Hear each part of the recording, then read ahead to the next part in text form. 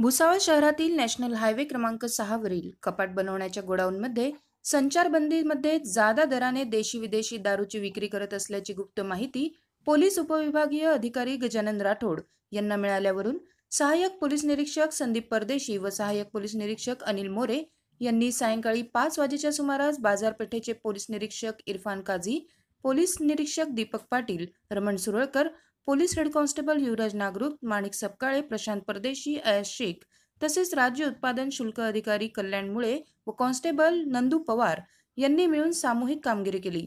2,07,000चा सर्व दारूसाठा राज्य उत्पादन शुल्काचे अधिकारी यांच्या उपस्थितीत बाजारपेठ पोलीस स्टेशनचे अधिकारी यांनी ताब्यात घेऊन पोलीस स्टेशनला जमा केला। बाजारपेठ पोलीस स्टेशनला पोलीस नामदार रमण सुरळकर यांनी दिलेल्या फिर्यादीनुसार बाजारपेठ पोलीस स्टेशनला गुन्हा दाखल करण्यात आला आहे।